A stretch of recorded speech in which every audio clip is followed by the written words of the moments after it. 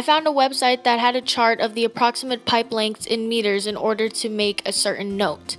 So we converted it from meters to inches so we can give it to the man so he can cut out the proper lengths.